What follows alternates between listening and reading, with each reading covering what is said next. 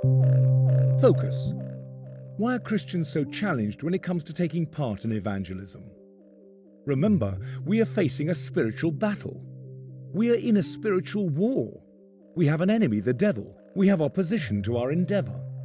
The devil wants more than anything else to keep this world in darkness so that they never hear or understand about Jesus Christ and God's purpose for each one of us.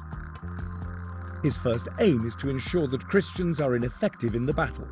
That means taking us out of the picture by whatever means possible. A few of his favorite tactics are fear of man, gossip, disunity, slander, crisis of confidence, and discomfort. John chapter 10 verse 10, Romans chapter 7 verse 23. Do you recognize any of these in your own life? Thankfully, we're not alone in this problem. Scripture highlights an all-encompassing solution. Trust in the Lord with all your heart and lean not on your own understanding. In all your ways acknowledge him, and he will make your paths straight.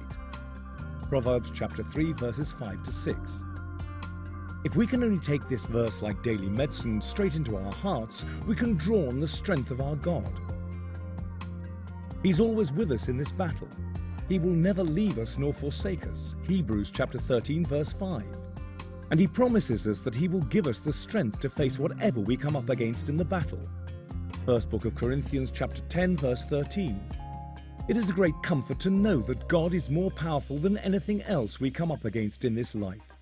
First book of John chapter 4 verse 4. Yes, we face a tough task in the wake of a powerful enemy, but praise the Lord, we have an omnipotent commander to lead us in this battle.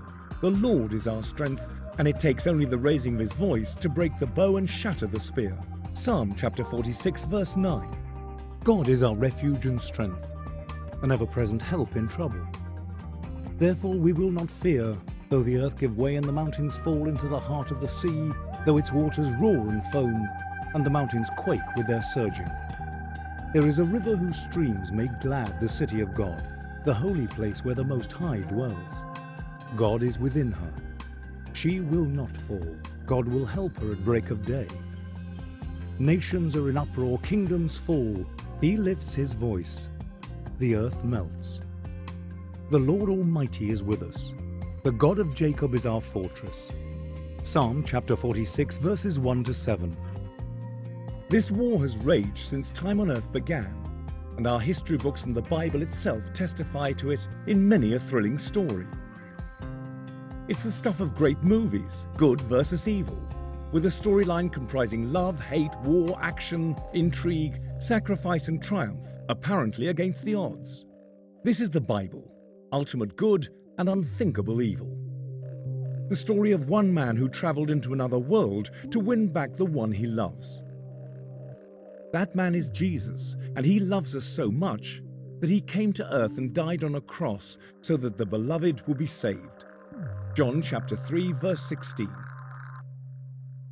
Writing to the Philippians, Paul highlights the sacrificial humility of serving one another because of Christ.